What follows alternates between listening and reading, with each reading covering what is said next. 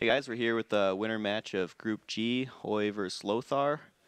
Hoehj's bringing the standard Druid, Shaman, Warlock, Warrior, but he's banning Druid instead of Warrior. What do you think about that, Osaka? Why is he doing that? I didn't really take that much time to analyze the lineups and stuff, but Okay, so we're not sure. Hoehj usually does his preparation pretty well, so yeah, I trust him on that. Yeah, I'm sure he has good reason. And Lothar has Druid, Rogue, Shaman, Warrior, banning Shaman because he has Rogue. Pretty normal stuff. I think a lot of the G2 guys are banning Shaman. Yeah, and bringing Rogue. Yeah, with Argent Squire, I think. Yeah. At least Tyson, Life Coach. One Argent Squire, one Shiv, one Deadly Poison, no Shadow Strike. Oh, is it no Shadow Strike? Okay. Last I saw, yeah. Yeah. Which, I gotta say, I love Shadow Strike. I think it's a great one of. I feel like, you know, if I hadn't seen them playing 0, I would have been closer to playing 2 than 0. Yeah, I guess it's a case of, like, it feels like Rogue hasn't been performing that well, so, like, you have to do something different, and then they just tested different stuff, and just, you know, Argent Squire was the card that worked out. Mm-hmm. I wonder how that conversation went that they came to Argent Squire. I think it was actually Sifka and JJ who first started playing Argent Squire in their Rogue at Jermic Valencia, and just... I mean, it kind of makes sense against aggro, right? Like, Rogue never does anything on turn 1, so you're always floating that mana. Right. And it also enables combos, like, really well. I mean, one mana is, like, the best... Other than 0 mana, it's, like, the best thing you can do to enable a combo. It combines well with your hero power to finish things off. They can't just value trade into the 1/1 and have an annoying 3/1 up. Your Rogue's always able to make that damage that the Argent Squire does relevant. Synergy, of course. Right. It's ignored. It's threatening. You got some juice going on there. Yeah, apple juice. It's good apple juice. None for you? I just finished mine before this. So, no match yet. What do you think? It actually closed here. Wait. Yeah. So, what do we expect the players to lead with? Do you have any strong feelings about that? I think I'm not good at this. Like, I always have to think for like 5 minutes before I decide what I'm leading with. But even then, it's pretty close because it just depends. It's like a mind game. It's a little bit of like rock paper scissors. Right. I think it's correct to not always lead with the same class in a scenario like this because then you're too predictable and therefore exploitable. Also, so many of the matchups are so close to 50% that it kind of depends on what your tech cards are, which matchups you kind of want to see and don't want to see. Yeah, for sure. So more so than in old Last Hero Standing formats, it's just very close, difficult decisions for how to order things. Yeah, but even if you do play these like swingy decks that you want to like counter his deck with this, like a lot of times what it comes down to for me is that either I'm saving my deck in order to because I need it to beat this deck, but then if I'm saving it, then it's right for him to lead with it because then he gets a good matchup right away. So then my mind game is like to start with that deck.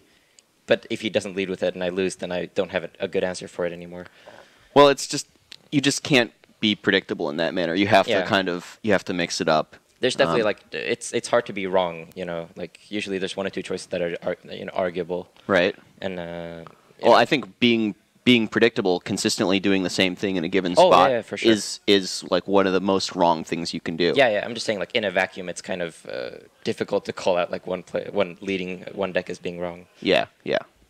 So we're completely in agreement on that. Okay. Sometimes you want to lead with something that just has very 50-50 matchups across all 3, and that way you don't really care what they lead with, and in general, something like Druid is quite safe because Druid in draw general Innervator has Wild Growth matchups that gravitate towards 50%. They're all around like 40 to 60 because a lot of it, at least like compared to other decks, it depends more on what the Druid draws than what the other deck is drawing. Innervator Wild Growth are super powerful cards, so it doesn't really matter too much what your opponent is playing if you just have those power turns. Looks like we might be into a game here.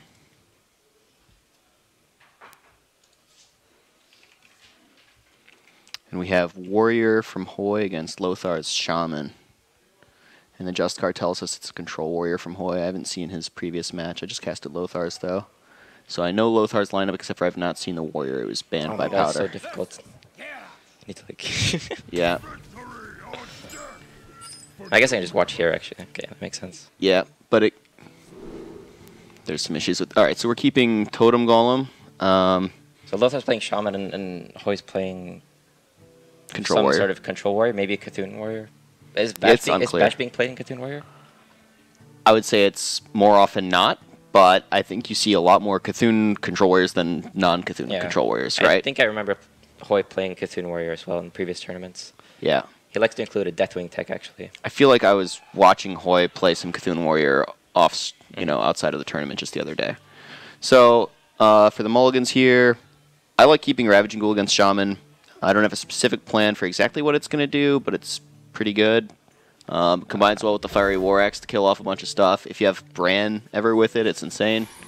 I'm going to be 100% honest. I haven't played a single game of Cthulhu Warrior. There's just so many warrior archetypes that I just had to prioritize and just play either Dragon or now I'm playing OTK Warrior. I think a lot of people disagree with me about keeping Ravaging Ghoul. I think I keep it more than other people do, so That's I'm not definitely surprised to see Hoehj pitch it. I've seen other people argue about it as well. It's definitely like one of the closer calls. I don't mind keeping it. They don't run Bloodseeker, right? In Control Warrior, no. No, definitely not, right? No. So this turn, if we had a Ravaging Ghoul, we would be very happy to Fiery War Axe that Totem Golem, but, at least we're happy that we have the Fiery War Axe. I think having the Fiery War Axe is much more good for us than having the Ravaging Ghoul, right? Going into the future turns, we were seeing double Tuskar in the hand, so... I think we have to play the Fiery War Axe, but we don't swing with it. I don't think you can attack, no. Yeah, because we just don't have the follow-up to attack. And we do have this Brawl, right? So we can afford to just sit here and fall behind on board and then recover with Brawl followed by Weapon Swing on turn 5. One, you have the Brawl, but you also have the Shield Block. So actually playing the Fiery War Axe worked out a little bit poorly here now that Lothar has drawn this Tunnel Trog, because now Lothar can seriously consider just not playing the Tunnel Trog. I think you just played anyway. Just played anyways. We're going turn 3 Tuskar Totemic, turn 4 Flame Wreath Faceless. Yeah. And in that sense, actually, he gets rewarded for playing it, right? Because now he can play both the War Axe and the Shield Block. I mean, I guess Lothar has to be respecting the Ravaging Ghoul, right? So if you don't play the Tunnel Trog and then Hoehj just hits the Totem Golem and clears your board fully, you're in a bad spot already. I don't know if you have to respect Ravaging Ghoul there because he didn't hit. If he had a Ravaging Ghoul in hand, he certainly would have hit the Totem Golem last turn. He would have to top deck the Ravaging Ghoul. There's no way he has it in hand. Yeah, you might actually be right about that. So here's Totemic, and the War Axe gets its second good attack, although maybe it's tempted to not make that second attack so that you have the War Axe ready to swing after you Brawl. Yeah, it's definitely, value-wise it's usually better, but it's also quite a big tell to your opponent that you have the Brawl. So it's an obvious Totemic, and the Totemic goes on the left in case you spawn a Flame Tongue. So Lothar might hold back on this, definitely the 7/7 if you don't attack, but also maybe even the second Tuskar. Ravaging Ghoul. So we could find Revenge with Ravaging Ghoul in a future turn. We could swing at the Totem Golem and Ravaging Ghoul, or we could just Armor Pass and just Brawl next turn. Number of options here for Hoehj. Actually, my first thought is we just pass. Yeah, I mean, see that as well. One issue with passing is that it completely telegraphs the Brawl. It's like when you don't hit that Tuskar Totemic with your Fiery War Axe, it pretty much just tells Lothar, hey, Brawl's coming, play around it as much as possible. What about if you armor up and you just pass really fast so that you just don't have anything to think about, trying to tell them that you just don't even have a play in your hand. And that's why you're passing. No, I mean, if you don't have a play in your hand, you're just hitting that Tuskar Totemic. You would hit the Tuskar for sure. The only way you're not swinging with the Fiery War Axe is if you're brawling next turn.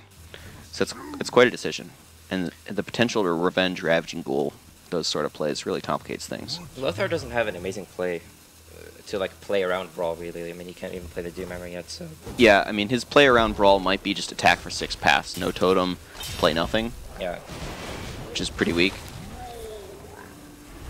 And, I mean, going forward, as soon as Hoehj draws his Cthulhu Activator for the Shield Bearer, he has Justicar in hand as well. Lothar kind of needs to start putting some pressure on him, right?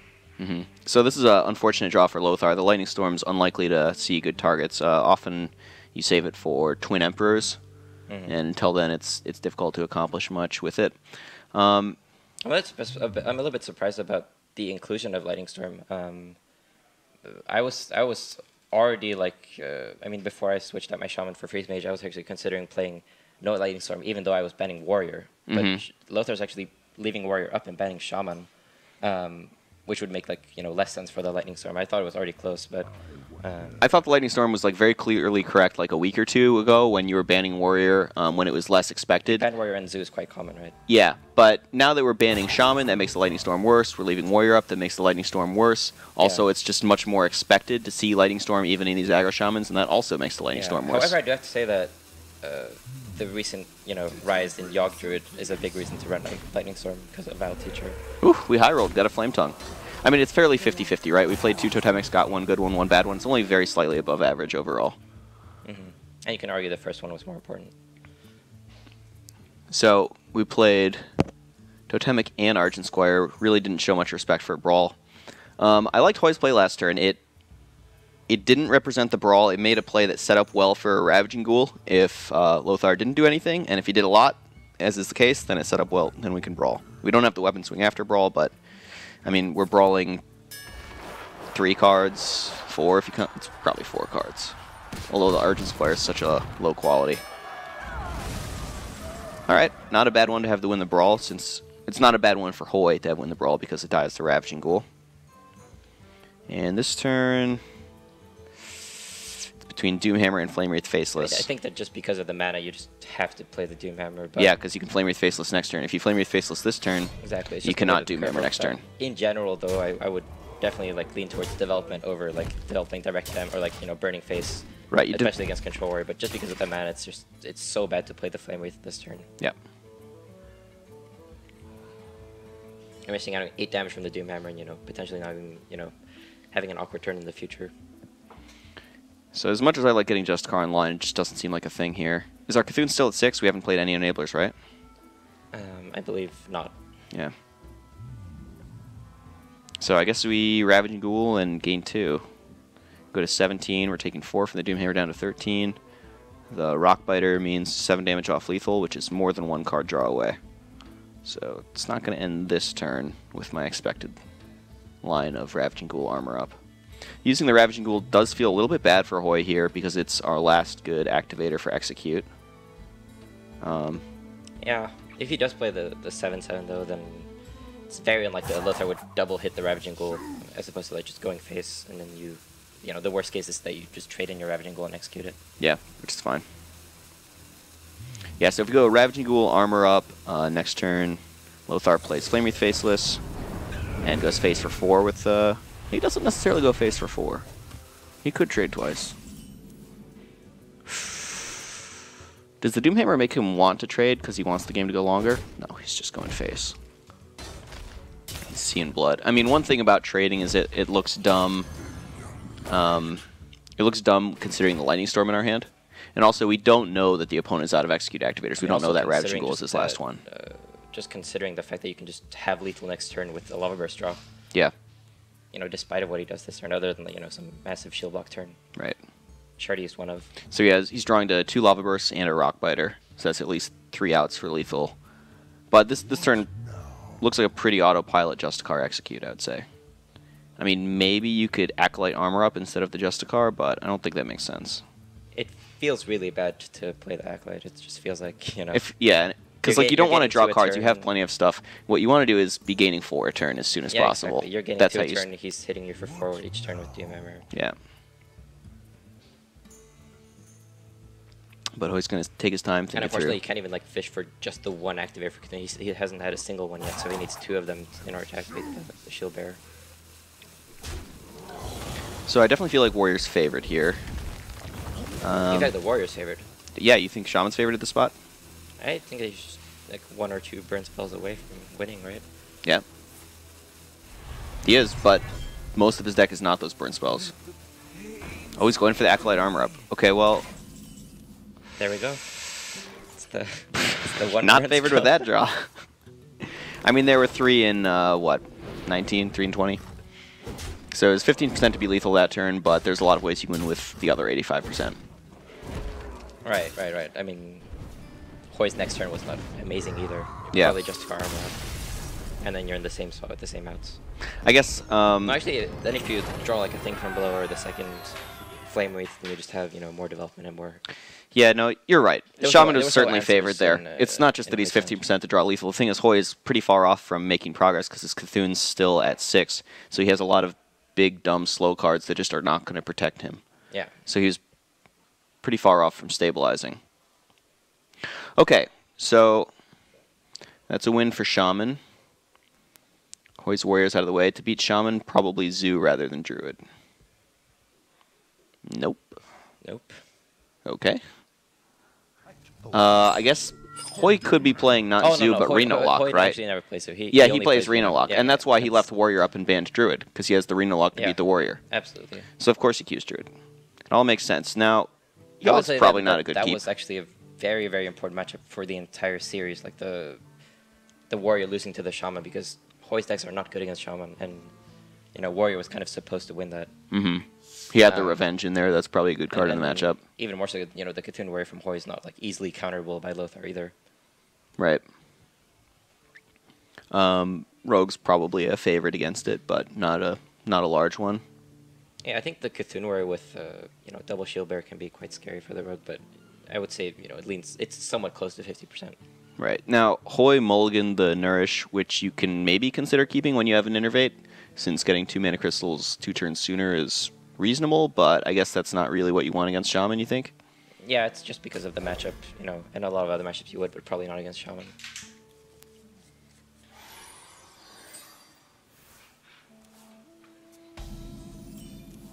So both players skip turn 1, which in a lot of matchups feels really bad. In this matchup, it's probably fine. I mean, the Shaman certainly wants to hit his turn 1, but... It feels bad to not have a play, but I have to say that Lothar has 2 of the most important cards in the matchup. Flame Wreath Faceless. Yogg Druid has one answer to that, and it's the Mulch. Yeah. One efficient answer, I should say.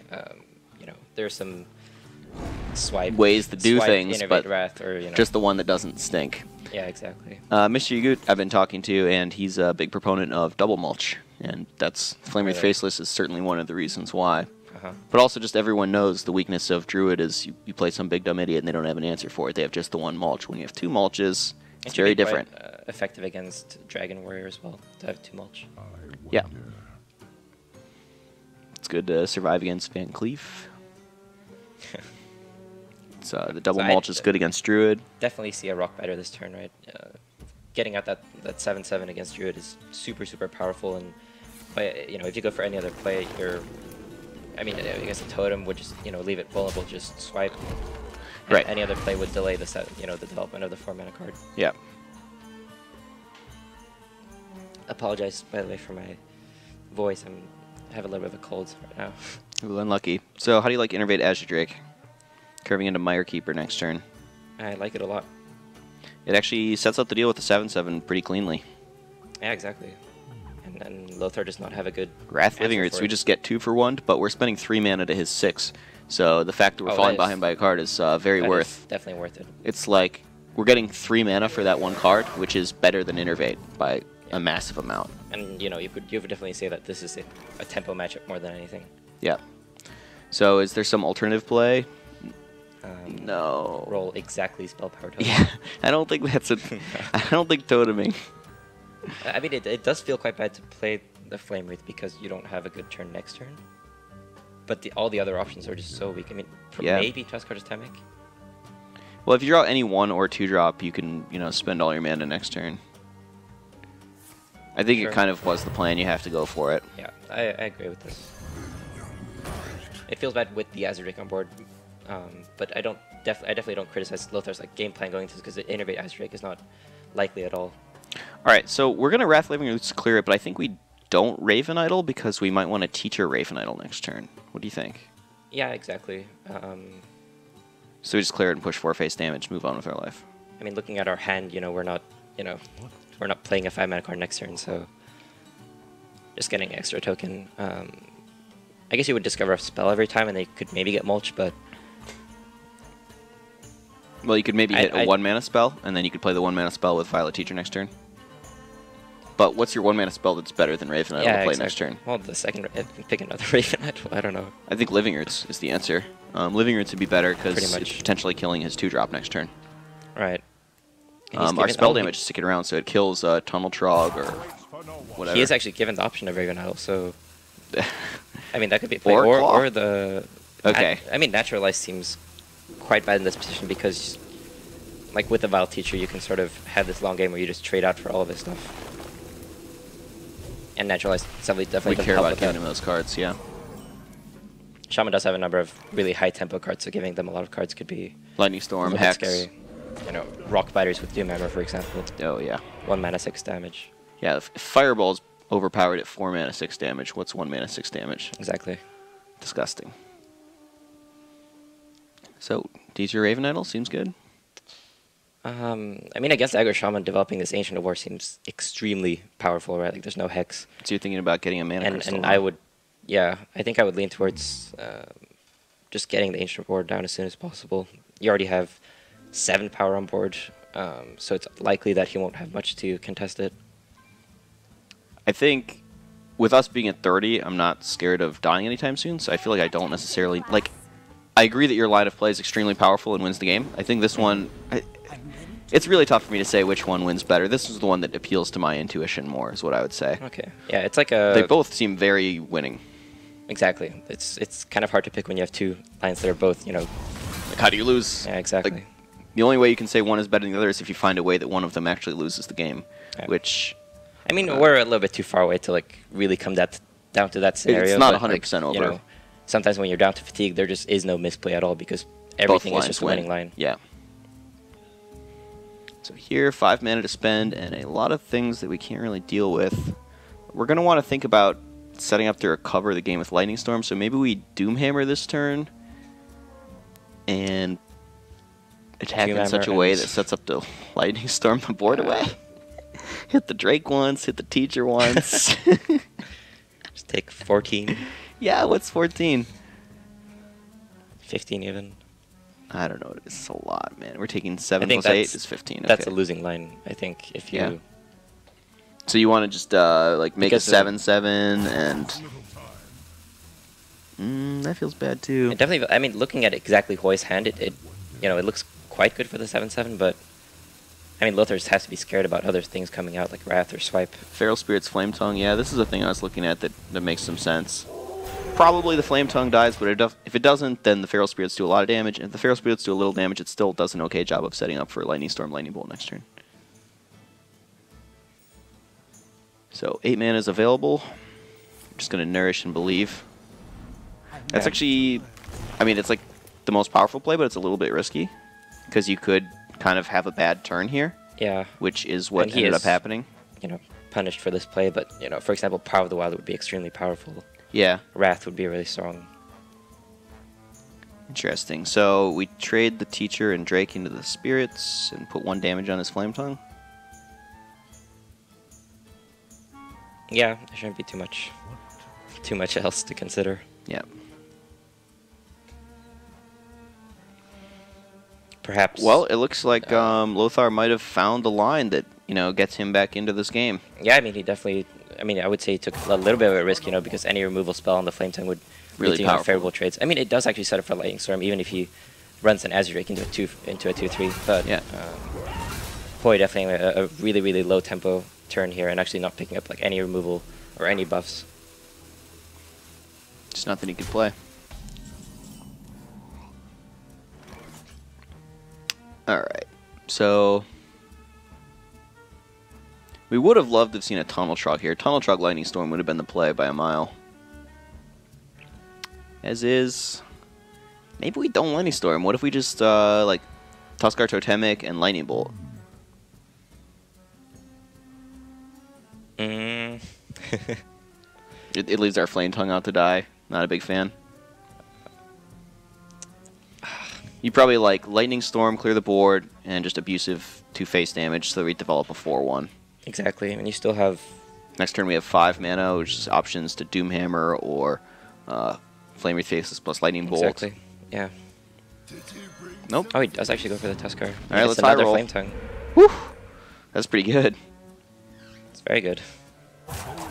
So now our Flame Tongue actively trades with this 1/1s instead of just dying to it. Yeah, and perhaps Lothar is, you know, thinking that...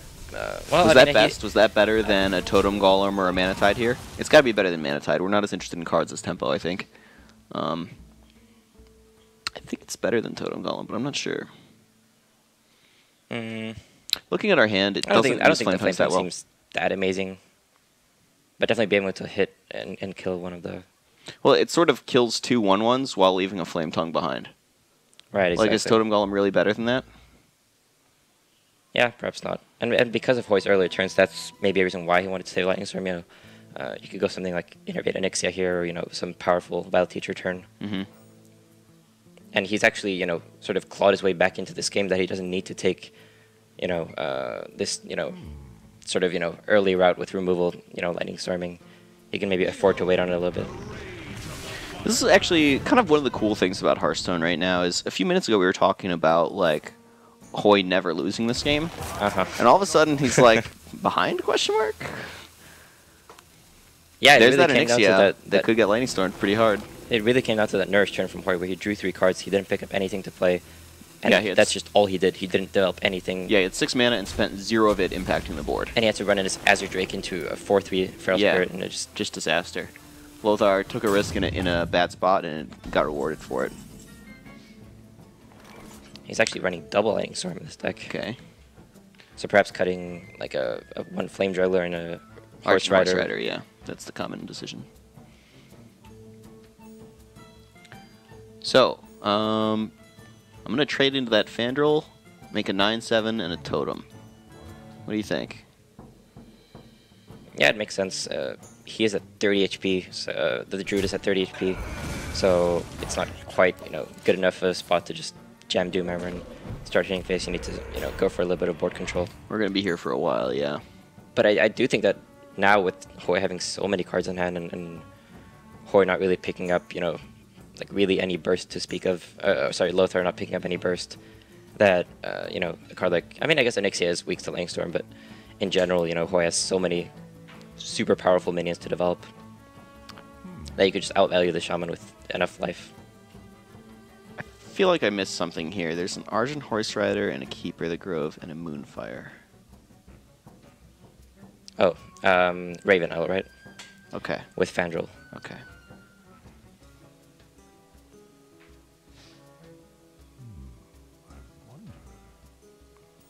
So, it's a lot of cards, but 7/7 is tough for a Druid to deal with. We could silence the Flame Tongue, but there's still 7 coming. But maybe we can afford to take 7. If we just silence the Flame Tongue and make a Emperor, for instance. He can actually clear the Flame Wraith. And kill the Tauntaun with Hero Power. Alright, seems good. That's got to be better than what I was talking about. And now, you know, Hoehj's at a very healthy life total and has cleared both Flame Wraith Facelesses off of Lothar, and, you know, really, like, he needs something like Thing from Below here to, you know, amount any sort of board control. Well, I think I'm going to Doomhammer that Keeper of the Grove to protect my Flame Tongue, and probably develop the Abusive, even though it gives some hero power value. The guy has 7 cards in hand. Like, he doesn't like hero powering that much, and I like developing a 4/1. Just to give him a problem to deal with on his turn. As I said, I mean, Lothar, he doesn't have much left in terms of minions, so he kind of has to like push all the damage that he can right now. I don't really think that it'll be enough, especially with the Ancient of War in Hoehj's hand. Yeah, it looks like Hoehj's gonna win this game after all. Yeah, exactly. Even with the weak tempo turn, he's has enough tools to survive Lothar's offense. I mean, in fact, he's ahead on life total. Yeah.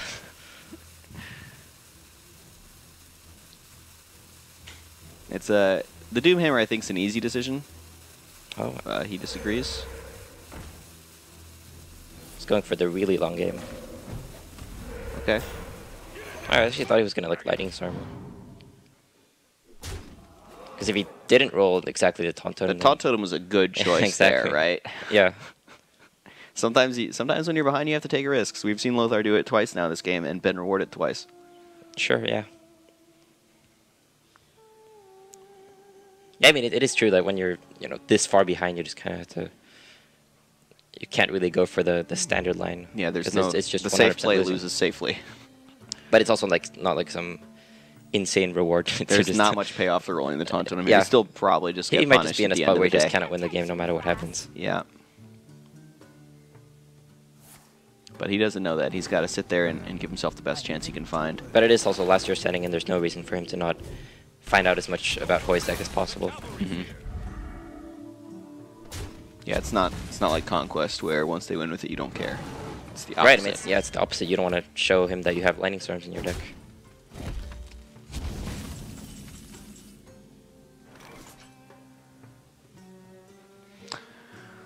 Okay, so Lightning Storm's good here. No spell damage totem. Wrath of Air totem, I guess it's called. Yeah. And he's actually still not developing the Doomhammer. Someday, Doomhammer, someday. Alright, we high rolled. That's good.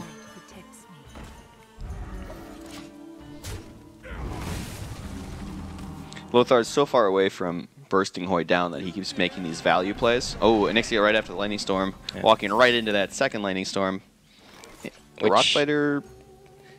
Yeah, the second Lightning Storm even like, yeah, as we said before, Hoehj's just in such a good spot that even the second Lightning Storm doesn't really matter in terms of the outcome of the game here. Yeah, and the Rockbiter with Doomhammer also probably doesn't matter.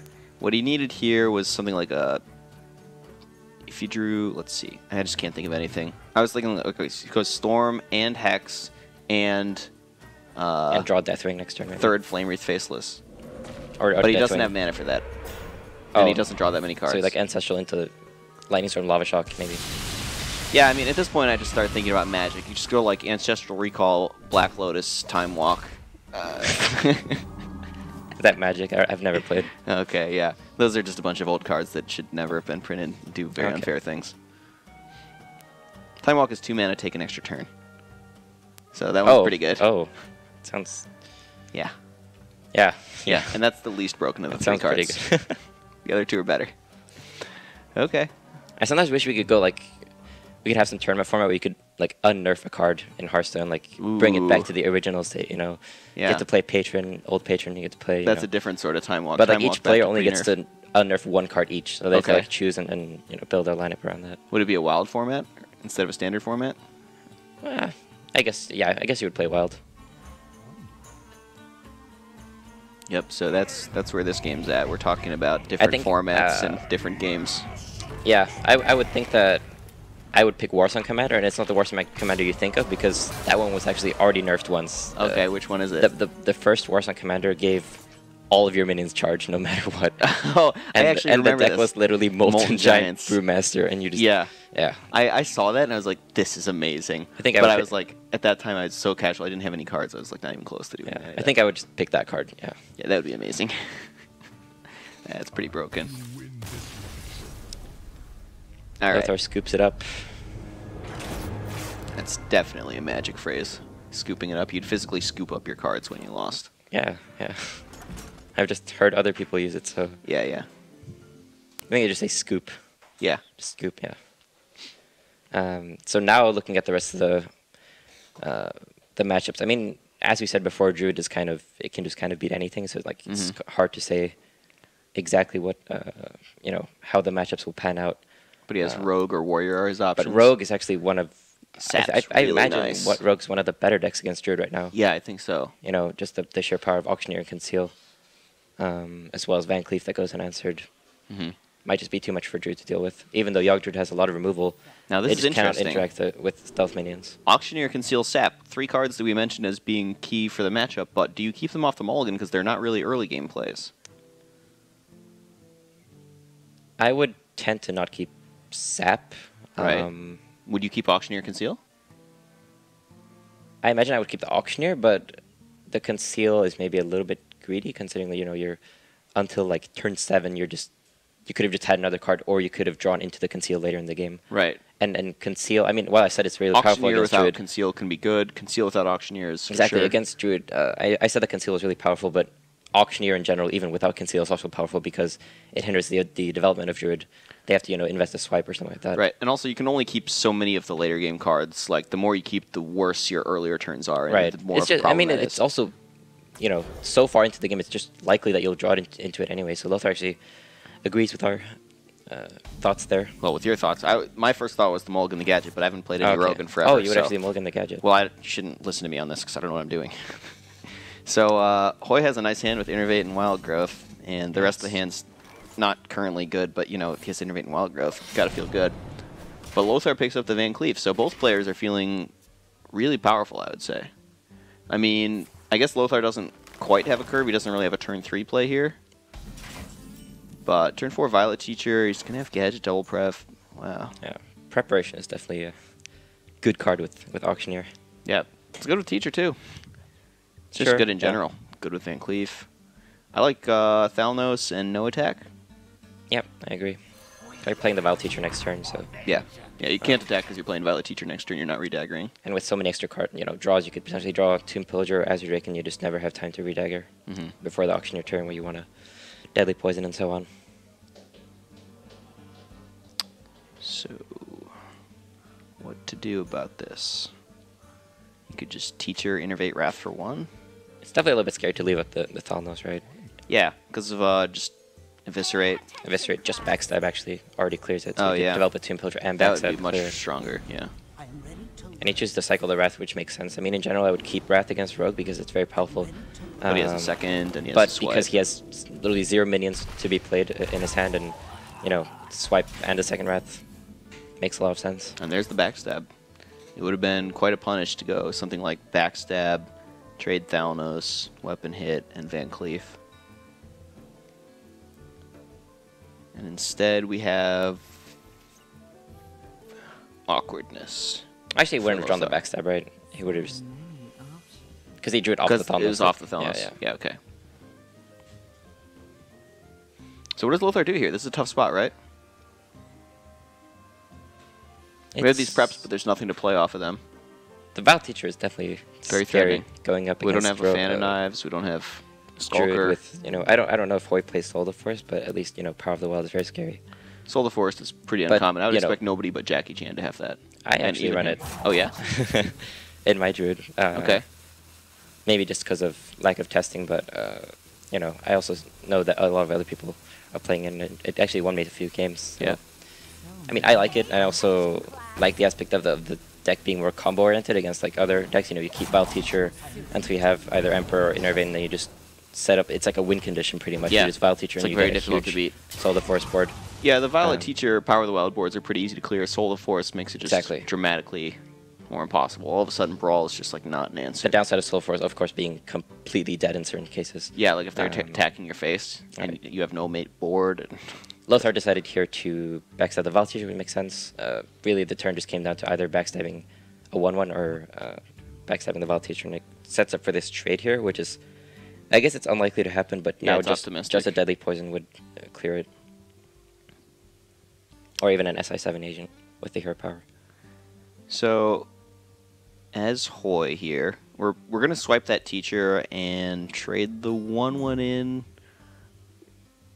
Is there any chance we're coining Wild Growth because it's making 1/1s while ramping towards these big things? Or do we want to...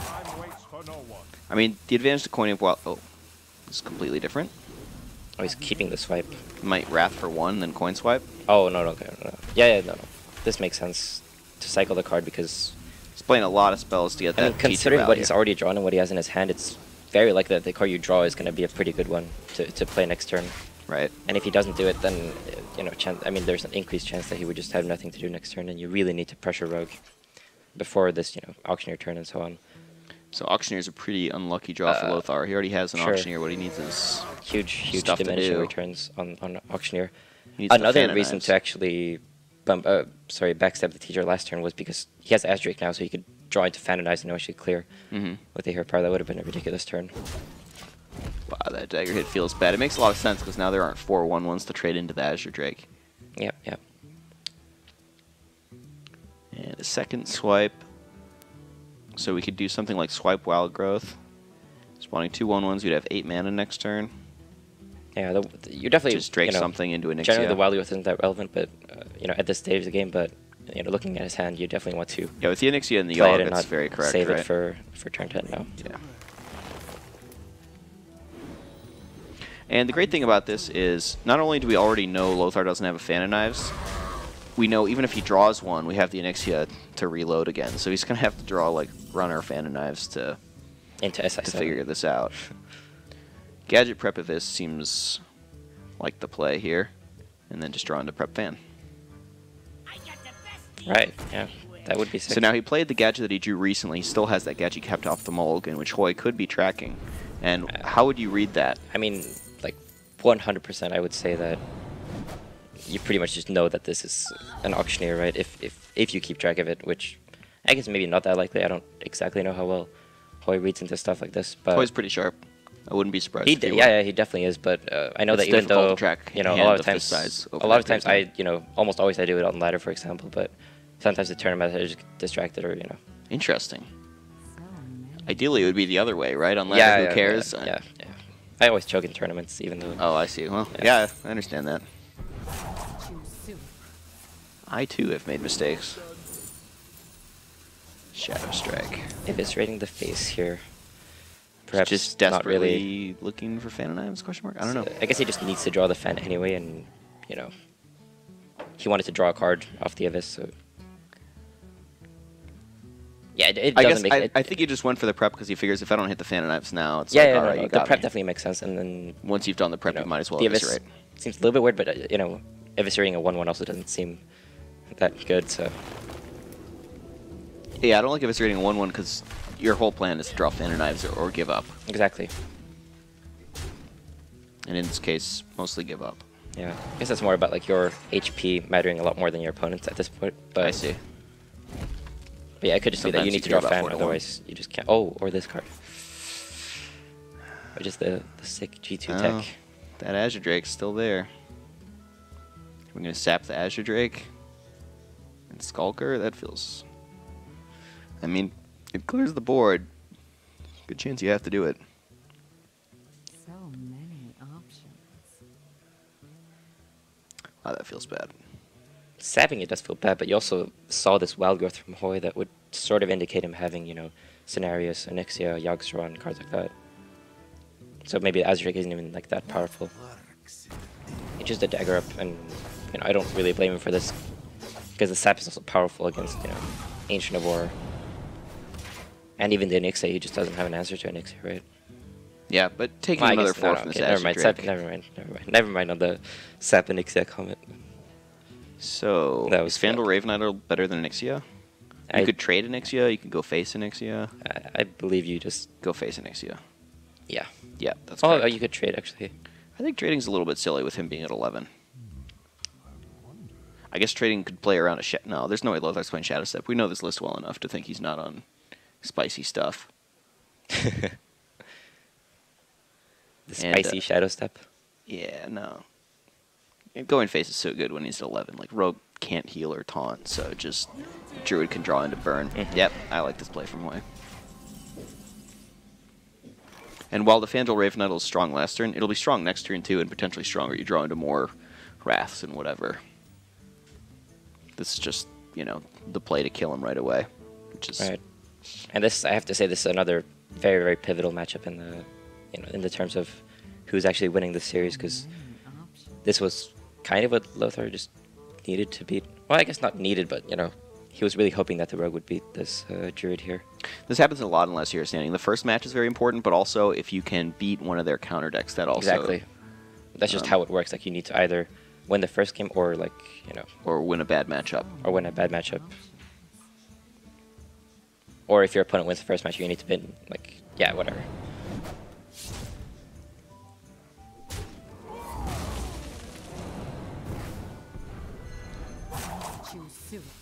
So it's kind of painful to watch these last few turns of Lothar sitting there struggling when we know Right. It's just how doomed he is, but hey. I mean, do you Fandral before it, or I guess you would Raven Idol first and then Azure Drake? Or do you Fandral Raven Idol? Because, I mean, there's some minis that kill, but it's not that many. I like Fandral Raven Idol. I think there's a fair number of minions I mean, to perhaps kill if here. you- Like 1 damage from a minion. You could argue that perhaps if you don't find it, then you just win anyway. And there's no way for him to lethal you anyways. Now, when you Fandral Raven Idol, now the spell can't be Starfire this turn anymore. You don't have mana for it. Right. Can't be Wisps of the Old Gods either. Okay. So we do miss some outs as well. Alright, Moonfire's... This game. Yeah. Moonfire's a little flashier, though. What do you think? Misplay? Not picking the Moonfire? Yeah. I would say I mean, I guess this they're is the both more flashy flashy in one. different ways. Get the Fandral synergy. Okay, yeah, maybe flashy is the wrong word for what I was trying to say. You're right. Power of the World is flashier. Moonfire is more... I think that there's just kind of different levels to it, like the average Twitch viewer would think that this is more flashy, but for us, like, that's the obvious flashy, so, the new flashy becomes the the non-flashy play. I mean, it just feels worse to lose to a Moonfire than almost anything else, right? You mean like for the tilt factor, maybe? Yeah, yeah. It's not enough that I win. It's also he has to really lose as much as possible. It's like, yeah, of course he hit the Moonfire. Of course he hit exact lethal. Awesome. Lothar is this is playing the this OTK combo warrior.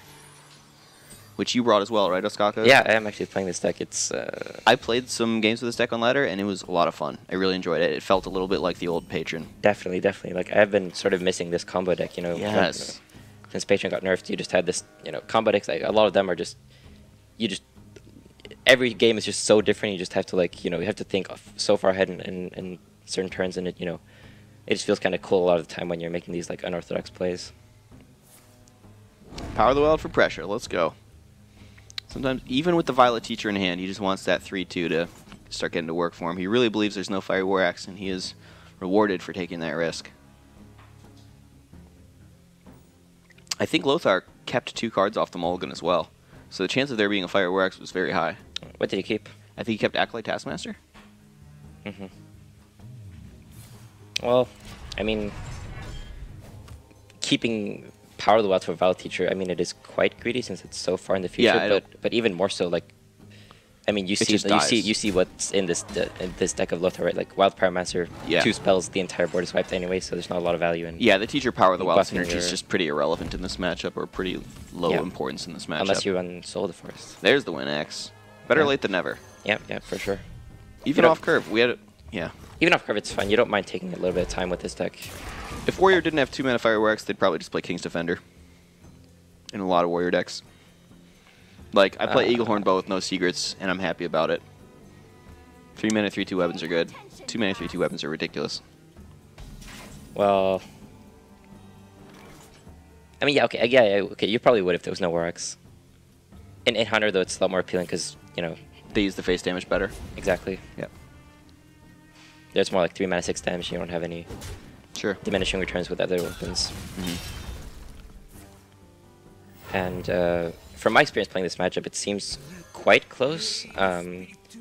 It's the Worgen combo is it's not that important to hit all of your pieces because Druid doesn't have a lot of life. They don't have a lot of life. It usually comes down to the Druid having a taunt that sticks. A taunt that sticks, exactly. Ancient of War. That's you kind of have to save execute for Ancient of War. Right. So the matchup might depend quite a lot on how exactly the Druid list is built, how many taunts you have in there. If you have 2 Druid of the Claw and 2 Ancient of War somehow, then maybe it's a pretty good matchup for you. A lot of people are suggesting Sogoth the Slither as the ultimate tech card against this combo warrior deck. Whew. Yeah, so the Worgen never goes above 5 health, right? It starts at 3, you damage it down to 2, and then you rampage it up to 5. So it can't trade into Sogoth and survive. Unless you're life coach and you play double rampage. Ooh, yeah, maybe that's the next level. Yeah. When people start taking in double Sogoth, or single Sogoth, sorry. You start taking in the double rampage. Or just jam the Black Knight in there. So shield block armor up seems like a fine turn. Emperor. So we already have Raging Worgen, Charge, and Taskmaster. So we already have a combo for lethal, and we have an execute. It looks like Lothar's in a really strong position to win this game. And Hoehj has no pressure and one big slow taunt that gets executed very hard. Well, we could gain 8. We're not close to killing the guy. Maybe we can make it much harder for him to combo kill us. Yeah, the gaining is really not that powerful. Then it also changes Lothar's game plan, him knowing that you gain 8, he can plan ahead with his Emperor then and know that he needs this much damage.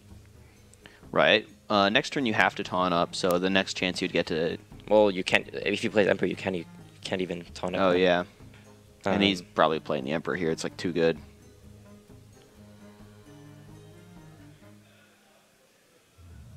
The Pyromancer Battle Rage plays make more sense when Druid has some minions to AoE, or if you have a Commanding Shout to get more value out of it. And also just this Emperor is so good. We already have a lot of good combo pieces. We have Worgen, Charge, Taskmaster, and Execute. Yeah, I mean the thing is, you would reduce the Worgen and the Charge to 4 mana. Mm-hmm.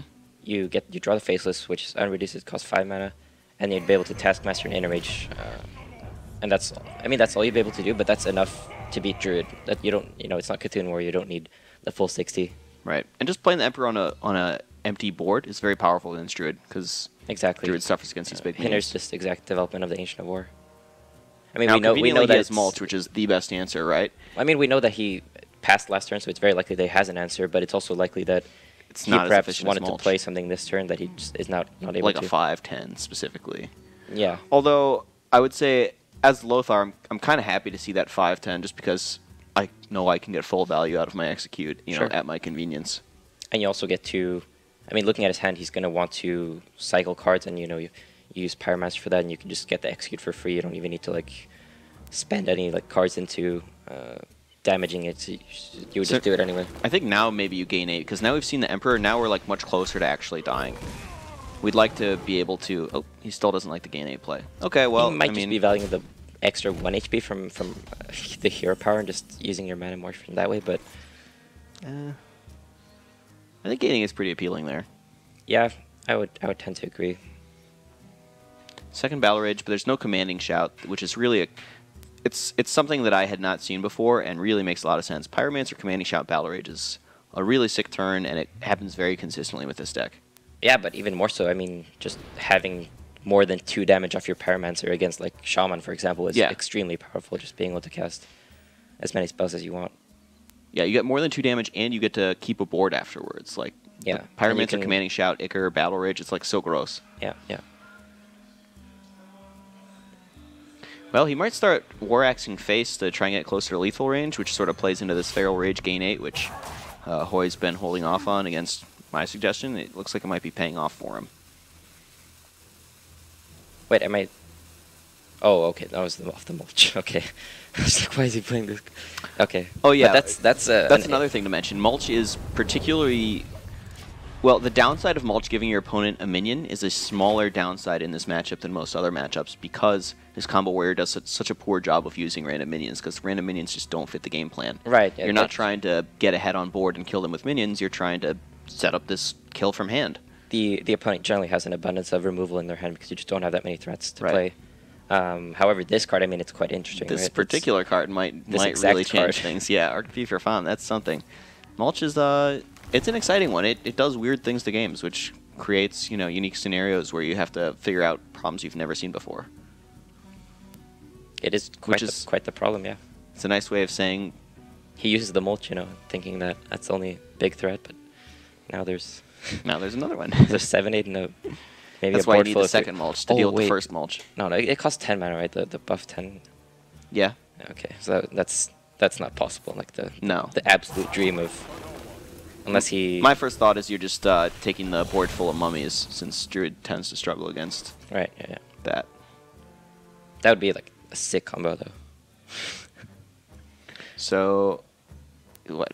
Like The War Game giant Charge rampage. +10/+10. Yeah. Yeah, a little bit of optimism Never mind. there.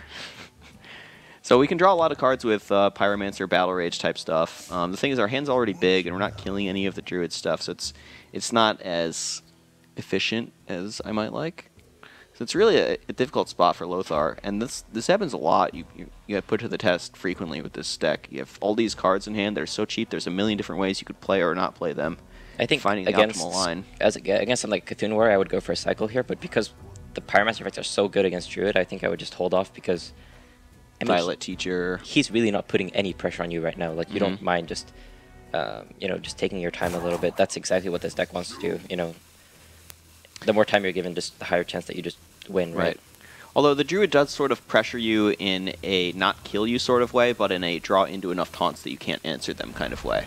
Okay. So just because you're at 600 life doesn't mean you're not going to die to fatigue once he plays a taunt you can't get through. Sure. Usually, though, the way you win with taunts is if they're forced to use an execute early. Right, and this is not the case on a here. non-taunt, but this is not the case because Hoehj doesn't have any pressure. So Lothar can save all his executes for... I don't even know if Hoehj plays 2 Ancient of War. If he just plays 1, then, that's just not a game plan at all. So here, Hoehj has 9 mana, he slams Onyxia, expects it all to die, but, hopefully you get an execute out of the way so your taunts might stick. Mm-hmm.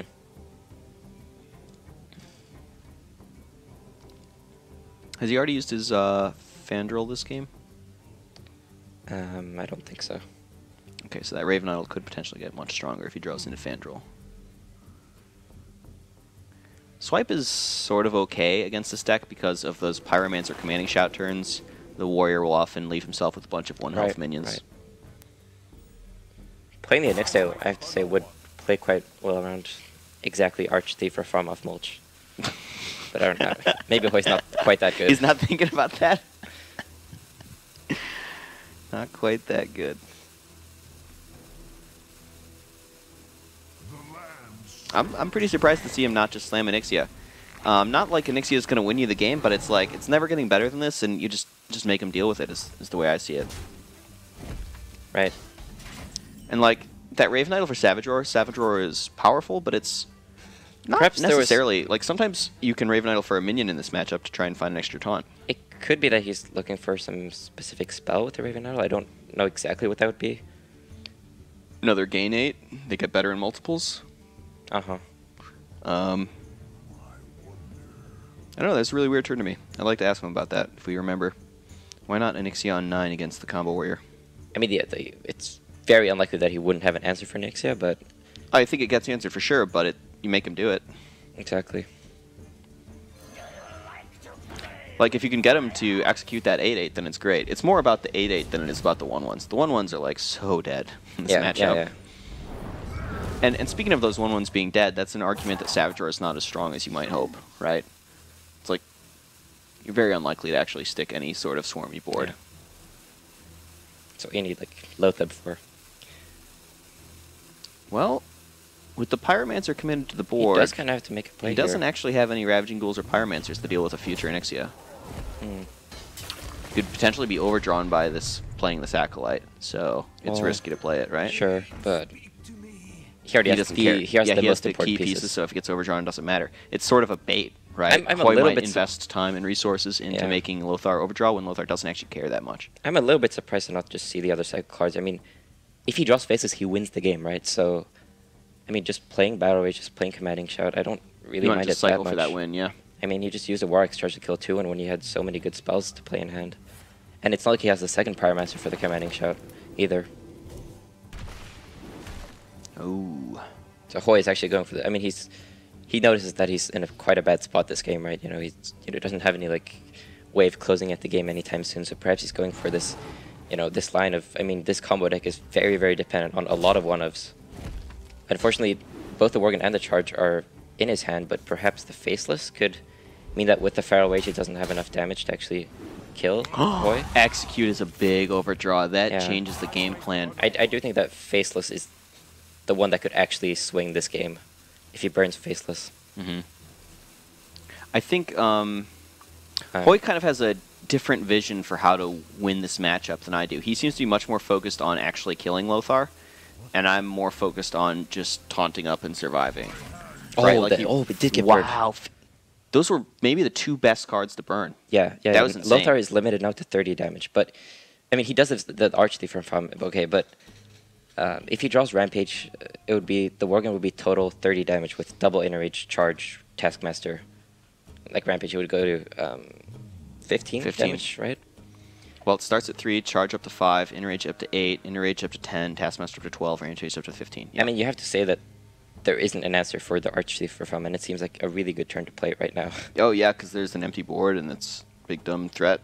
Seems good. You play the one. There's not an answer, but there's also not an answer for the. Now, the initiate it as you overdraw, right? The mummies. Because you have 10 cards and you draw a card Sure. off it. The relevant card being like second Pyromancer, maybe Rampage. Yeah, I mean that's another interesting thing about playing this Worgen Warrior is a lot of times you just have to hand dump. You have to just like play nonsense to get it out of your hand so you can cycle through your deck faster. Right. It's kind of like handlock in that regard. You just have such a big hand and you want to keep. That's going. why looking back on that turn where he like Vorax the 2-1 because he didn't want to play a spell out of his hand didn't make that much sense to me. Yeah, you'd rather have an Inner Rage. Actually, I have like a little bit of reservation. I'm not exactly like in the zone right now, you know. Yeah, I didn't sleep that well and stuff, so don't like take any of my criticisms for granted. I could not be seeing something. Yeah, I mean, I think it kind of goes without saying that when you're casting, you're going to make more mistakes than the players because there's so much you're thinking about. And you're seeing both sides and everything. And he did use the mulch, right? So unless he runs a second... Oh, is Yogg-Saron like the way you win this game? Yogg away those mummies? No, I mean you can get like Ice Blocker, stuff like that. Yeah, that's an excellent point. Yogg's a very good card against Worgen Warrior because Yogg often casts Secrets, and Secrets often mess up the Worgen Repentance. combo. I've lost Repentance, for example. Repentance, Vaporize, Ice Block. Right. What other ones are there? Freezing Trap. Yeah. Snipe. Yeah. Snipe is more beatable than the other ones. Yeah, you can play but around you can it, I like guess. protect a Freezing Trap pretty effectively, or a Vaporize or whatever. It's really tough. It's actually really tough to beat that. And similarly, Kabbalist Tome out of Tempo Mage can win some games. Right. Just getting random secrets to win.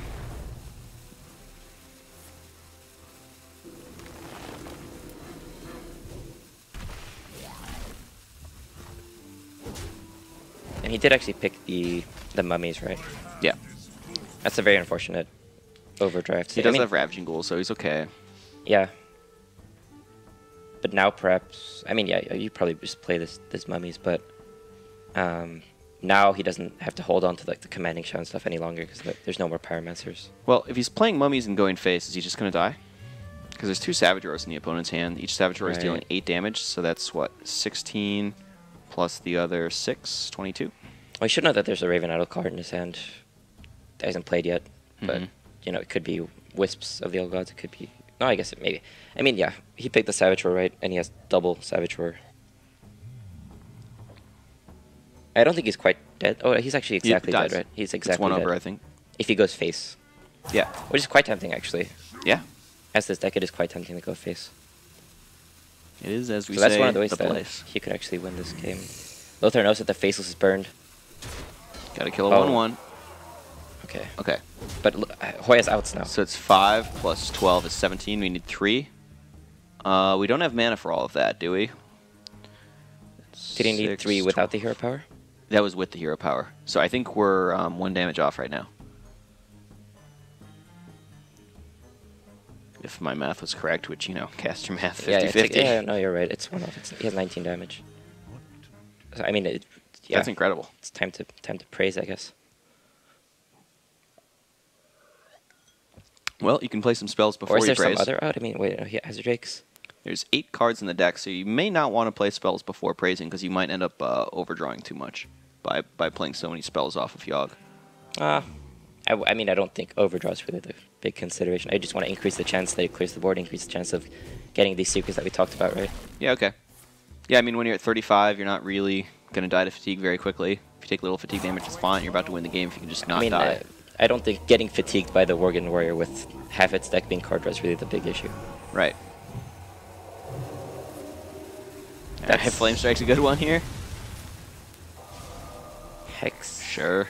Taunt. It's a good thing. Oh, yeah. It's an upgrade. It's not super relevant, but... Oh, there's the ice block. Oh, did we see what secret with us? Yeah, I saw an ice block. It's actually an ice block. Charging a frozen minion, sure. Oh my god. Ooh. What? Oh my god. I thought it picked itself. Okay, so that's quite the Yogg, right? Yeah, I mean, it's good enough. We've seen better. We've seen worse. So he actually got ice block off the Yogg, and that's Yeah, the as one we secret. said, that's the one, right? 5 turns away from fatigue damage. Sometimes you can, you know, pop him at 1 or put him down to 1 and let him die to fatigue without popping him. But that's very difficult to do. Especially with this kind Worgen Warrior does damage in large amounts. You don't You really need to do get quite a to lot of choose. math to figure that one out, you know, plan ahead and stuff. Yeah, it's an interesting puzzle. So I think as Lothar, I feel a little bit silly that I've kind of had all these options to draw cards for all these turns, and I've just been wasting my mana instead. It seems like he could have cycled through his deck faster and try and figured out a way to win Yeah, faster. I mean, because of the Archthief, he just kind of had like 2 turns where he just had to, you know, spend all of his mana on that. But I do think that one, yeah, I said this before, but the turn earlier with the Pyromancer, perhaps instead of swinging with your War Axe and you know, playing an Acolyte, maybe just. So here play we're the Battle finally Rage. doing some hand dump kind of stuff. Just put things in play to get them out of my hand so I can... And also, you have to say that playing the Acolyte actually made him overdraw the Faceless, which is one of the ways he lost this game. Right. Well, growth might not be the most relevant draw here.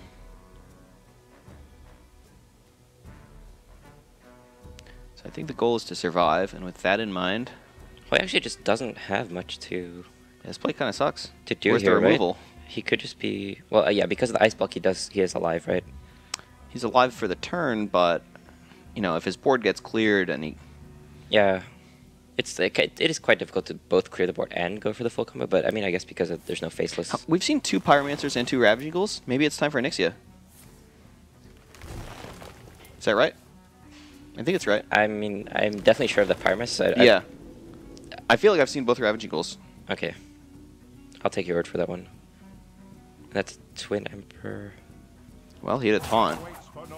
It's not the most efficient taunt, but it does say taunt. Wow. He does go for the Nourish. I wonder exactly what he's looking for here, and he's actually in fatigue now. He apparently did not have a specific idea of what he was looking for, because those were not relevant. Those are just a panic. Those are just bad. Hoehj, we can see on the cam, he's not exactly happy with that either. Yeah. Feels bad.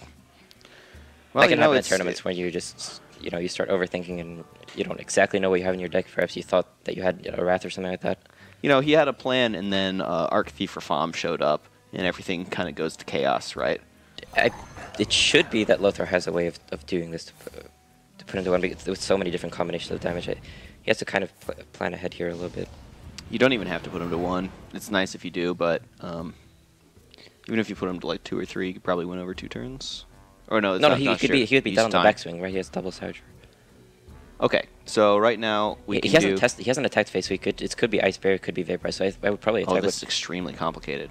You're thinking Loot Hoarder first to see maybe what happens? Attack with the Arch Thief because you have lethal no matter what. But like even if it's Ice Bear, you probably kill him. Oh, if that were Vaporize. Okay, no, yeah, he's got this. That's game over. The Lothar wins. That's game over. So we're gonna be going to game 5. Oh, and I wanted to mention this earlier, so because Hoehj's last deck, I would. Oh, had very he much tested so Barrier guess. and Vaporize earlier with an attack from Rafam? He did? Okay. I think Rafam connected the previous turn. Is that right? Okay. Yeah, I'm just kind of spacing out with all this. There was a lot of stuff going on. Definitely. Yeah, that was an insane game. There were so many complications. Yeah, but the arena lock is generally not very good against this deck. It has a few taunts that might survive. It just doesn't have very much pressure, and it doesn't have a lot of taunts. So it's like you're not going to kill him before he cycles through his deck, and you're not going to be able to survive his offense. So it's a struggle. I mean, you run 1 Sunfury, 1 Argus, and like you have the turn 4 Mountain Giant. Sure, that's a good way to do it. There are ways to bait out execute with like Twilight Drake and Mountain Giant. So Big Game Hunter's the worst. Twisting Nether's but even worse.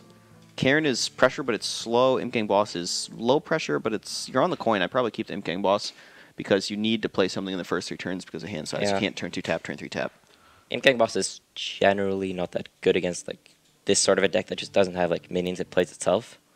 It's kind of good because they sometimes want to play like Ravaging Eagle or Pyromancer. I don't know. It's just a thing I can play in the first 3 turns. Yeah.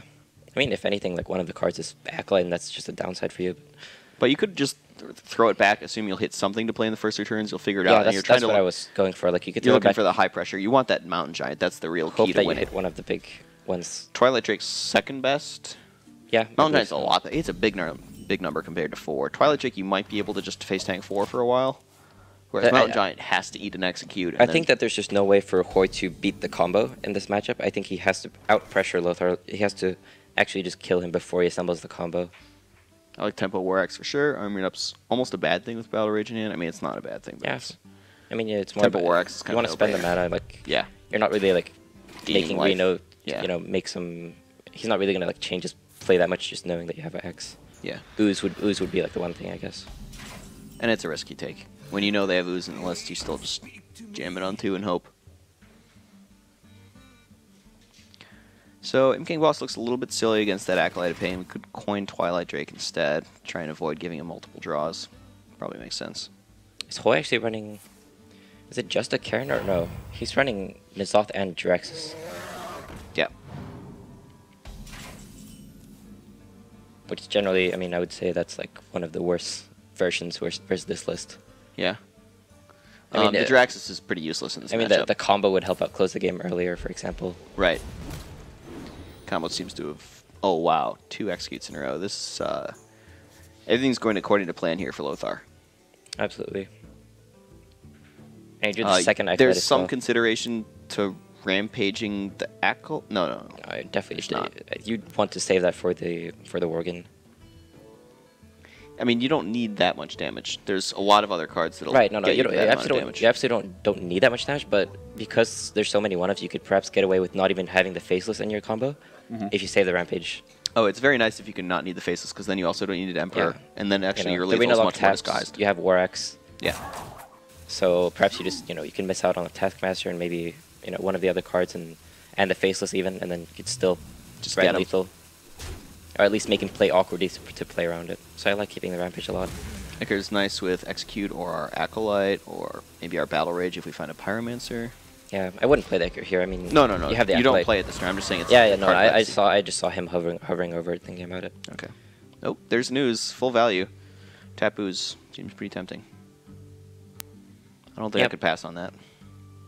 I mean, if you, playing the Torn, he's just gonna attack it, so it just decrease the value of it. I mean, it's not like he's playing Gorehowl. Ooze doesn't get any better than this. Yeah, no.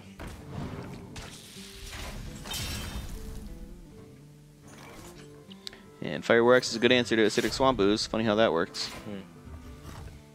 I'm actually not entirely sure. About this Acolyte, because you're thinking about maybe you want to save it to... I was actually thinking about not even playing the War Axe here, just playing Acolyte, Bloodseeker. I mean, like, Okay. sure, you can... Like, you really don't mind, like, him having just a 3-2 on board, and even if he value trades, like, your entire deck just kills it. I like Lothar's play. It kind of is a little bit reckless with the card draw, but I think you can often get away with that in this deck. This deck just has so much cycle. If they Hellfire your Acolyte of Bane, you're probably still going to draw into more card draw, and it'll work out okay. Yeah, I have to say that, this deck has a lot of card draw, so perhaps you don't have to value. I was just looking at this specific hand, and it felt like, perhaps being a little bit greedy with the Acolyte. I liked Emperor there. I was just going to play Emperor on an empty here. board. I feel like I don't care about getting a massive combo discount. It just helps me cycle through my deck quickly. And it's a 5/5 that he has to deal with from an empty hand. Right. It's from more an empty about board. the same thing as against Druid. Like, one, he needs to even have an answer in the first place, or you just snowball like completely out of control. But then also, we hinder his development. For example, here we saw him play the Emperor. So this is a great turn for Lothar. He can do something along the lines of Pyro, Commanding Shout, Icar, War Axe Swing, and Battle Rage. In not exactly that order. It's Pyro, Commanding Shout, Icar, Battle Rage, then War Axe Swing. Right. So he's drawing 3 off of the Battle Rage, 1 off the Commanding Shout. The Icar's spawning a 2/1. He's dealing with Emperor. It's just beautiful. Cycling through his deck to find some more combo pieces for a better Emperor hand. Absolutely. This is exactly what Lothar wants. And it also, I mean, looking at Hoehj's hand, it's not that big of an issue, but, posing some sort of threat on the board is always a kind of a big deal, Him not being able to play like a Ragnaros and sort of start pressuring. Right.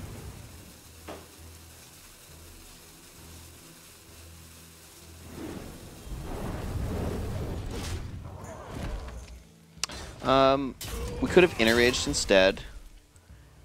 We could have interaged one of our guys instead, right? Like +2 attack, proc Pyromancer doesn't kill our guy. Instead of hitting with the War Axe? Yeah. So the interage adds 4 damage to the combo, whereas War Axe is only 3 damage to the combo, but I mean, if he draws you have both, the option to fire a War Axe. I mean, it's kind of close okay, in so my if he eyes. draws both the Worgen and the charge, With the Faceless, it's doesn't- more than 1 damage Yeah, difference. without the Faceless, he would lose 4 damage per inner rage, right? He doesn't have the Taskmaster either, so he would have 22 damage if he used the inner rage and didn't draw Taskmaster. It's mainly a question of, do you value the inner rage in hand higher or the 1 War Axe charge in play higher? And I could definitely see the inner rage in hand being better. Although, Yeah, I was leaning towards the same thing. if you save the War Axe charge, you have a smaller hand size, which gives you a little bit more flexibility.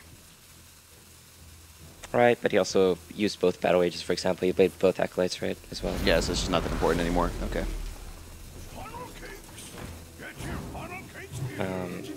If he still cannot play the Emperor if he wants to go for the Faceless combo. Like, he hasn't drawn any, actually, of the 3 core pieces. But he might just play it because he's happy enough. He's happy enough with just the Worgen, but, I mean, looking at this game, like, I might be a little bit scared to go for that, right? He didn't use a Taskmaster, right? Or No, we have not. right, so he seen does have the Taskmaster full used. 30. If he just ditches the Faceless completely, yes, full 30. with double inner rage, rampage, charge, Taskmaster.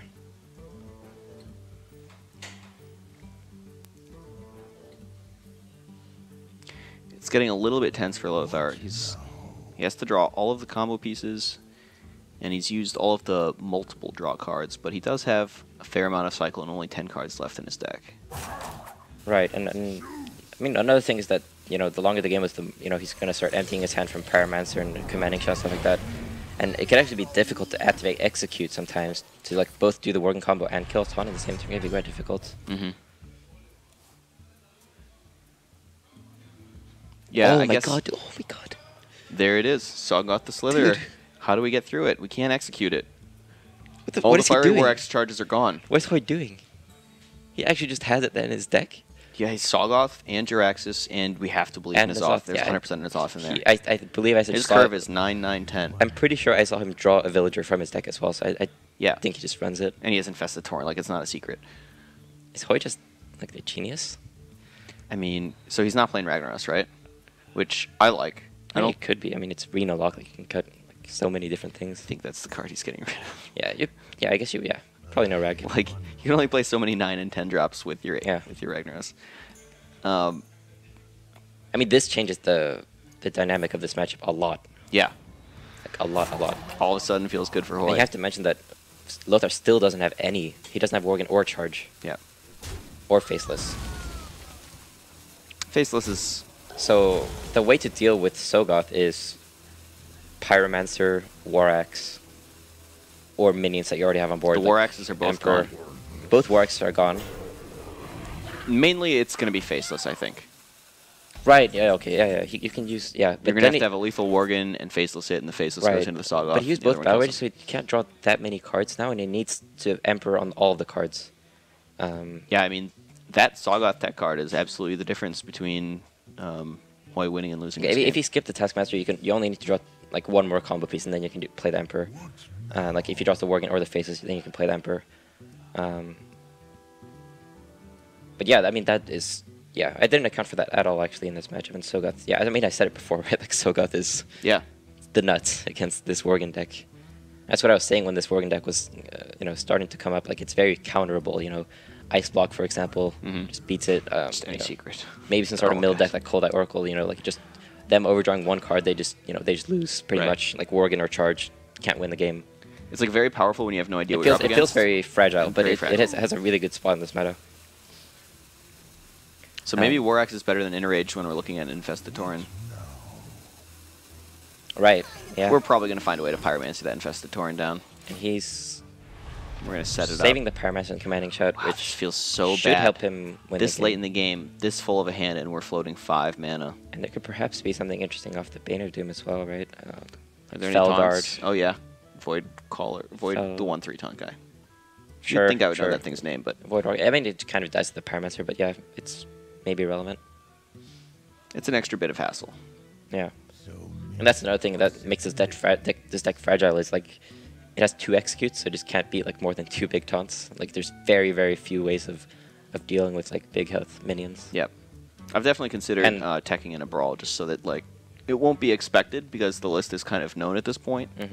And It yeah, does, yeah. as soon as it's not expected, having a brawl is pretty good in a deck that has no board presence. It's just like dependent on the meta. I mean, right now like Pyromancer, Commanding Shout is just good Kind enough of to deal kills with all the everything, things, like yeah. Shaman and Zoo and everything. You're just happy with that, so you don't Ooh, need but the what brawl. if- But What if it's- people yeah. start showing up with Taunt Druid Exactly, and Taunt as Shaman? soon as people- we have seen some of that this tournament, right? as Like soon as Frodan people- 6-0'd his group with with Yeah, Block no, Creeper. I'm aware of that. There's the Faceless. That's a key piece. So we're just missing the Raging Worgen. We can Emperor already, you were saying? Yes, the Charge Faceless would go. Yeah, Charge Faceless Rampage would go from 10 mana to 7 mana, and then if he draws the Worgen, he can play the Inner Rage and everything. All right, so it looks like a good shield block Emperor turn. Although maybe it's some kind of Pyromancer turn instead. I would. Pyromancer, Commanding Shout, shield block. It's I don't like a it that little. much. Wait, why? Is it not a little bit interesting that Hoehj didn't play the Soggoth? Or I guess he's just waiting for after Emperor is played because right now he's still not threatened at all. So he wants to play it once he's once he wants to play the combo. At the last moment, give him minimum time to plan and Exactly. figure it out. And also sort of put him to as low life as possible before, so he has less time in that sense as well. Okay. There's only 6 cards in his deck, so Lothar has a pretty good idea of what he's drawing to.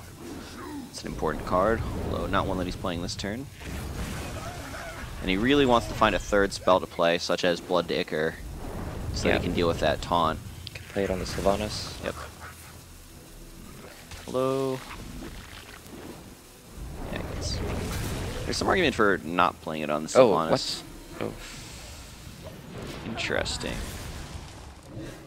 That is... We could have enraged the 2/2 instead.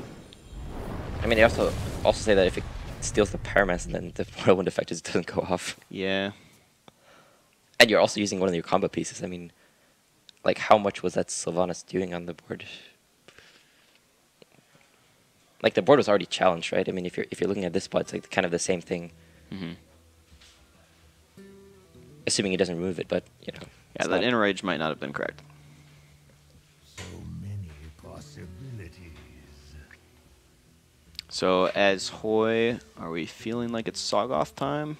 Well, I mean, I guess maybe the enrage is just not valuable at all. I think Hoy's doing the math on... Well, it is valuable, right? Because he could actually just kill him next turn without the Faceless, without Emperor even. Right. It's significant from Hoy's perspective that enrage is used. There's no longer that 30 potential. You'd have 26 damage if you save the enrage. So if you Farseer or Bane into him, you're out of range. You don't need to Soggoth. That's what he's thinking. Well, if you save the enrage, now he only has 22. Oh, okay. But if you save the enrage, like, I mean, you don't know what is in Hoy's hand, right? He could just not have, well, Soggoth and Slither. Yeah, I mean, you can't argue with this play. It's So now it's like, Lothar's looking at Hoehj. Where's your Black Knight now? It's like, really?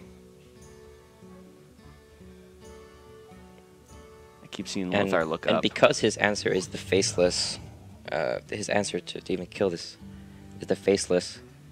I mean, I said he only has 22 damage because it can't attack twice. Like, it can't kill the Soggoth and hit face. Mm. So he does only have 22 damage, and for that. And Hoehj can even, like, Farseer his face to 28, PO it, Shadow Flame killed, like, the only remaining threat, really. And, like, well, maybe that's a little bit too much, because then you might actually lose to just the Worgen, right? Like, this is kind of awesome. It shows the importance of deck building and getting every single card right. Just this one card slot in Hoy's deck, this Soggoth the Slither, that is absolutely the difference between winning and losing this match. That is an insane tech card, honestly. It's solid against Shaman. It's a bit slow against Zoo and Shaman, but like kind of powerful. It's kind of just a... It's better than Ragnaros, right? If that's what it's replacing. It's just better against Zoo and Shaman and this Worgen Warrior. It's just worse against some kind of like Control Warrior maybe, where it's not as much pressure and card advantage. It's a lot worse than some matchups like Freeze Mage, for example. Oh wait, against Rogue it's really good too, right? Oh no, Soggoth's nuts against Rogue. Oh, maybe it's not that nuts. I don't exactly know. Rag's also pretty good. Well, I can't sap it, so it's not bad. Yeah. I mean, in terms of if you keep clearing their board and you just have a Soggoth, like, they can't do anything. But Rogue has quite a bit of board in general, like, even against Reno Luck. So they can just trade some dudes into it and keep going. Yeah, and I mean the Rag is like, you can kill a Concealed Auctioneer and stuff like that. Yeah. And it races them more. Right. But yeah, looking at this game exactly, I mean, it's really nice here. Does Hoehj know like at this point? He used double Warg, he used double Pyromancer, so maybe even running the Soggoth into the Emperor doesn't really matter that much. Like, maybe he still has to hit it with the Worgen, and he can just heal it up to a 5/6. 5/7, sorry. Yeah, I was gonna say. You can even taunt the Farseer, why not? And now it's looking really difficult. Yeah, it's looking pretty over. I think Lothar's going to look at his last few cards and get out of here. I just don't know. I mean, he can actually execute the Farseer, so that's one of the taunts gone. And now he actually has 26 damage, I think. So he Ravaging Glow executes the Farseer, and then he goes for the Worgen charge. It's 5, Enrage to 8, Taskmaster to 10, 13. Rampage to 13, so it is 26 damage. Yeah. So Hoehj kind of needs to draw something, right? So if Lothar has infinite mana, he wins this turn. Right. He plays all But the he does things. need Executes. to- Does he have a? Yeah, he has He Ravaging. has to Execute. Ravaging Goal and execute the Farseer. Yeah, and he just sets up to win. He next doesn't turn. have to execute the Farseer. You can just do it next turn at 0 mana, but... Sure. Yeah, why execute this turn? You're going to protect your Ravaging Ghoul from him trading in with the Farseer? You're going to save 3 life? No. You just safely execute. Like, I guess you, in some sense you could say that like Hoehj would make every play now to stay out of like the execute range anyway, but Right. and you like save 3 life kind of, but it kinda really, doesn't it really matter. shouldn't matter. Yeah, it shouldn't matter. You also just don't have a way to kill the 3/2. Oh, That's not yeah, going to matter. no, it doesn't matter. Okay.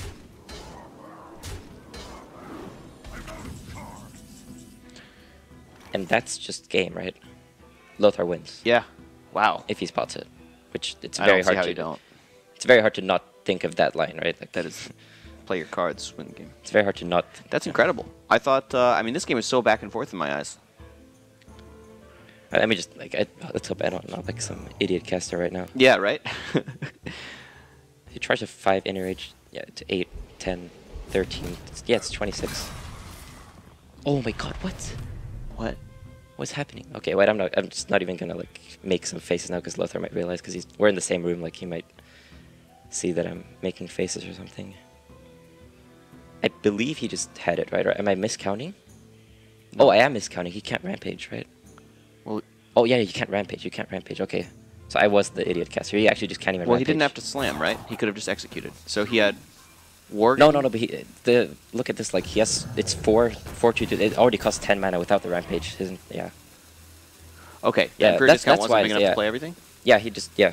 Okay. That's what I said earlier. Like he could So do he it with, didn't- he could do it, but he used the inner rage. That was the problem, right? So by using the inner rage, he reduced his damage potential to 22 damage, right? Man, I feel bad now. Doing such a bad job casting this game. Okay. Yeah. I'm sorry. I mean, Hearthstone's hard. you kind of trusted me on this one.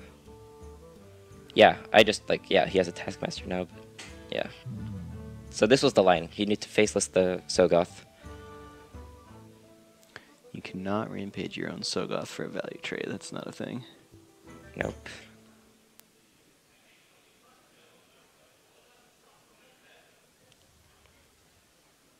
So now what's going on? So How do we handle many this? Possibilities. Overwhelming and... PO Shadowflame? You could PO Shadowflame the Doomsayer. Or do you want to... what is the Shadow? No. Sorry, no. I was thinking, no, Trying to you figure can't, this out. you can't value trade anyway. No. You Shadow... Okay, but then you can... You can siphon the Just PO Doomsayer. double trade. You can siphon the Doomsayer, I guess. Nah, but then you don't have an answer. Like, you just win. You can't lose. Pretty much. Just cannot lose. Man, if he had just... Okay, what if he had executed the 3-2? He would still have... No, you can't slam the Sogoth.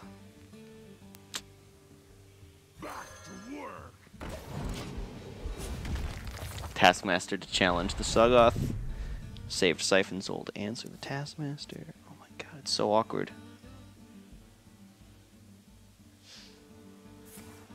Siphon sold that Taskmaster. Game-winning plays right here.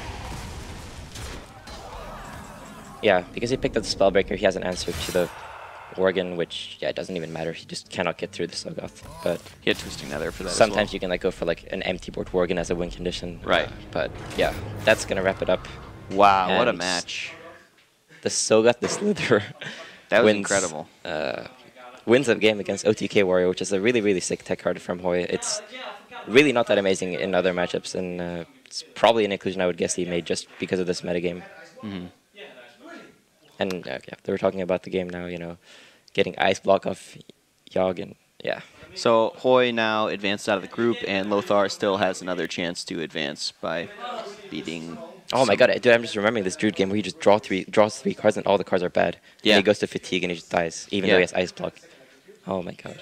This was such a sick match. That's a really, really sick series. So apologies if I casted it poorly, but Yeah, casting is hard. yeah. So- Hopefully, at least you could just watch the game and judge for yourself. But Wow, it really came down to the warrior, the warrior not being able to get through the Sogoth. Like that's Right. And there was the one turn where he used Inner Rage. right. Yeah. On like Sylvanas, The Sylvanas, which I looked don't a little really bit, see it what looked the a little threat bit of like a the rope play, like a panicked rope play. I don't really see what the threat of the Sylvanas is against this deck. Like, what's he gonna do? You know, Yeah, steal my random Steal idiot. my- No one cares. steal my minions that I don't even have. Like, The whole point of the deck is that you don't care about any of your minions. I got, like, he had after the your Emperor in turn hand, playing. right? So, yeah, but you had the win, right? Like 26. The difference between 26 and 22 is a very big deal, as we saw in this game, right? Right. Um, Okay, so I think that's it for this cast. Thanks for watching, guys. We'll be, playing some me music and back in a few.